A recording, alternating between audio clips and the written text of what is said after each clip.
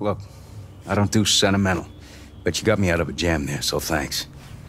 But I know you want more from me than just warm fuzzies for saving my sorry ass. Like getting this shithole up to par. Oh, government standard, I see. Nice to see they're still keeping the bar low enough that even roaches can walk right over it. You want quality? You go private. That's what I learned in Basra. Oh yeah. See, you can't just live on farts and good intentions. Power, water, all the bells and whistles. Not that you're the first one to try it. I hear a bunch of you people went missing when the shit hit the fan. Got some theories about that myself. My point is, when you're out there hooking up the city, poke around a bit, see what you can find out.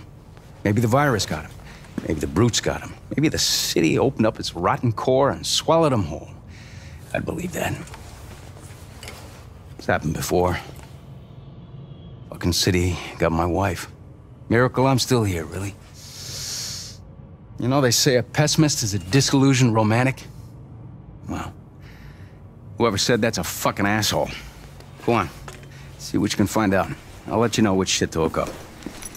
Careful this fucking city doesn't eat you too.